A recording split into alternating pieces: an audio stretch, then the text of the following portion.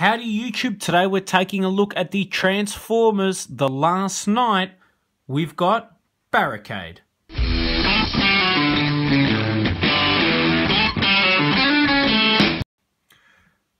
This is an awesome looking figure. I really love the design of Barricade, love the image of him. I've been going through and watching the previous Transformer movies in preparation for The Last Night and reviewing the Deluxe class Barricade. One thing I really like is that Barricade is one of the few Transformers that actually appears in all of the movies. I think that is quite cool, and I'm excited to see him in the new one as well. There's something about Decepticons, and personally I prefer Decepticons to the Autobots, even though they're the bad guys, just because as a kid they were cooler transformations. Like, you look at the first movie, and even the second, the third, not so much the fourth, but all the Decepticons, and even in the shows and everything, turn into cool things. You have a police car, and I love on the side to, instead of to protect and serve, it's like to punish and enslave. I thought that was a cool little subtle thing that they had on there. But you had the police car, you had tanks, you had jet fighters, all these cool transformations. Then you compare it to the Autobots, and you have a truck, and I'm going to get a lot of heat from Optimus Prime fans. And, you know, you've got some nice sports cars and supercars and muscle cars, which are nice, and I like them. But they're not as cool as the Decepticons, and there's just something about the Decepticons that makes them a lot better. The Last Night figures look fantastic. The detailing on them, I think, are the best movie Transformer figures that have been released ever. They look so good. And I'm really keen to get this guy opened up and out of packaging. Nice shot of Barricade on the side there. At the top, there is a great shot of Megatron, Barricade, and Berserker, who is a new Transformer, but I think is a amalgamation of some of the Dreads and also Sidewinder or Sideswipe from one of the other movies. So I'm interested to review him for you guys as well. That's it on packaging. Shot on the side of Barricade there. He's got the brass knucks. He's a sinister trickster.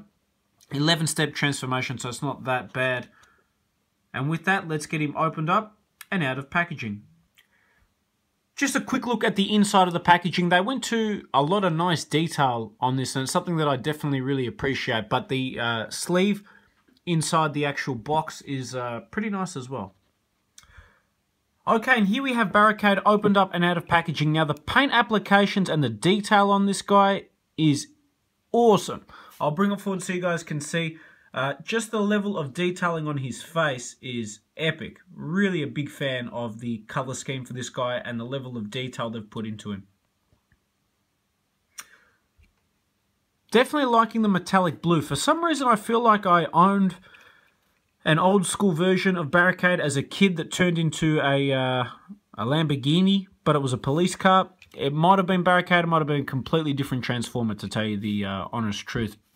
I loved watching Beast Wars as a kid, but never really got into the old school G1 or any of the other newer series of the Transformers. Then when the movies came out, obviously I was a big fan of those. He is rocking the brass knucks, which is kind of cool. He's got good articulation as an actual robot. You can pose him in pretty much any position you really want because of all the different moving pieces and moving parts. So he is highly articulated and really cool. I like the Gatling gun that he's got there. You can also give him a nightstick, which is kind of cool. You can put that in a few different ways, I guess. Slot it in there. Have him hold it. So you can do a lot of different things with that. I probably won't display him with that accessory. He does come with a gun, which is a little bit better. There you go. Nice. Brass knucks, Gatling gun, and a pistol. What more could you want in a Transformer? So he is a pretty cool figure. Now for me, what I like to do is display the Transformers in their transform state. I will show you this guy in his cop car form. But just for a comparison, you can see a Voyager class Galvatron, who I love the design of and I really enjoyed in the movie. I don't think they're going... Oh, I hope they do, but I don't think they're going to explain how he goes from Galvatron to Megatron, or if it's even the same person. I'm not really sure. But I really like the design of this guy, and I enjoyed him in the fourth movie quite a bit.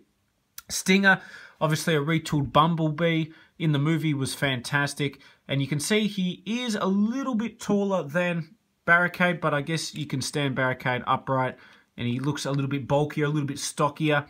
Appropriate for the name. He's pretty jacked. He's got some big pecs. But definitely a cool looking Transformer, especially when you compare him to some of the other Decepticons from the last movie. So just while I'm transforming this guy, I just want to point out a small little design feature that is an awesome thing that I love. I love accessories, but I love accessories that have a practical purpose. There was nothing worse as a kid when you have a figure that comes with 10 different things and you lose them, and then you're really upset. So I love when they have a functional purpose. And here you've got the RoboCop look where you can clip the gun onto his leg, and same thing with the baton. And actually to transform them in the instructions, it encourages you to do that. So a really cool feature and something that I absolutely love. So let's keep getting this guy transformed, and I'll show you his completed police car form. Okay, and here we have a somewhat transformed Barricade. He fits together perfectly. The back section, I, for some reason, am really struggling to get him to fit at the front. It's the arm section here that is really bugging me. I've tried to turn him around and stuff. Anyway, I'll leave it for another time. He does look fantastic in his transformed form when you do it correctly. And the detailing and paint on him is really nice. Even underneath, all the little detailing of this section here is really nice. The actual cop car itself is pretty cool. It is reasonably sized, to be honest with you. It's about a, I want to say a 132, like a slot car size, which is pretty cool. The color scheme is awesome. I don't know how well it comes across on camera, but it's a nice metallic-y blue, which is really cool. And I like the Decepticon logo. To punish and enslave on the side is really good, which is interesting because on the box it has to protect and serve. So I like that they have the old school graphics there. Now this guy is a completely new mold for Barricade. They have released several of him, but this is the first in this new graphics. In terms of what car it is, I think it's a Ford, but I'm not 100% sure. We will see, I guess, in the movie a little bit clearer. But definitely a cool looking Transformer. To transform him back is a lot easier than it is to actually transform him into his car form. Now, once again, full apologies. I absolutely suck at Transformers. So it's not that this figure isn't all that good. It's just I'm not that good at transforming him. So I guess the arms are the things that are annoying me the most. Nothing like watching someone fumble big time with a child's toy to make your day. Essentially, this back section clips on. If I could unclip it, it would be nice. And what they did design-wise was pretty awesome, to be honest with you. So this top section here,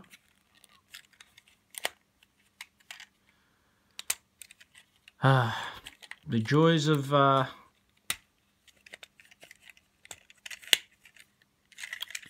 as I say, full disclosure, I am really bad at Transformers.